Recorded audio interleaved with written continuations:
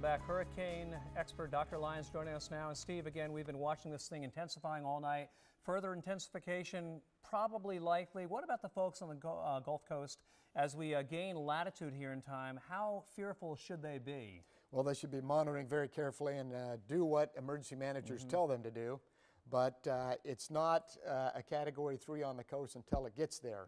Okay. Here's the latest information, and it is a Category 3 now, and if you're in the Isle of Youth in Cuba, it's going to be really bad news for you there in the next few hours. Now, let me show you an example of what's going on here. There's some very shallow water up here on the south coast of Cuba in here, so surge is going to be coming in there. It's already rising now, probably, and it'll probably peak later tonight, and that'll devastate these low-lying areas in here. Fortunately, I don't think anybody lives in there. It's going to cross Cuba and go into the Gulf of Mexico, and it's quite possible it'll be stronger at 11 and even stronger than that by 5 o'clock, maybe temporarily weakening over land and getting into the Gulf of Mexico. It could potentially reach Category 4, but the thing that matters is how strong it is when it gets to the United States coastline for you. Here's a circulation on close-up. There's a well-defined eye. There's the eye wall. There's the Isle of Youth, and there's that shallow area in there where surge is very prone.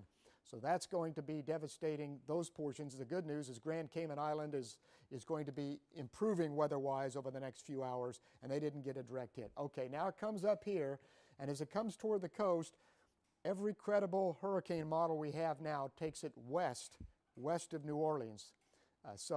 This best track we have here is central Louisiana or slightly west of there. And now we're starting to see that a lot of the models are sliding it west either right on the coast, and a couple of them are sliding it west just off the coast. So those of you in Lake Charles and, of course, Intercoastal City and Franklin are probably closest to the point of landfall. However, if it comes up on the north side here and then turns more west, a large portion of the surge could still come in along the Mississippi and Louisiana coast, eastern Louisiana coastline over the next day or two. So we'll continue to monitor this, especially when it gets into the Gulf of Mexico. In the meantime, watch out for rain bands and potential for water spouts there in the Florida Keys the next 12 hours. We've got another problem here, Tropical Storm Hannah. It's north of land now.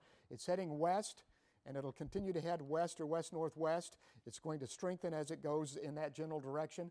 And the track here looks a little bit funny or even silly to some degree, but what's going to happen, we think, is going to come over here, and it'll probably do a loop or two over the central Bahamas and then potentially hook back toward Florida. So you're not off the hook here yet, or if it lingers too long, it could go up the eastern seaboard. So this could be an East Coast landfall as well. In the meantime, we're monitoring one low pressure center off of Africa.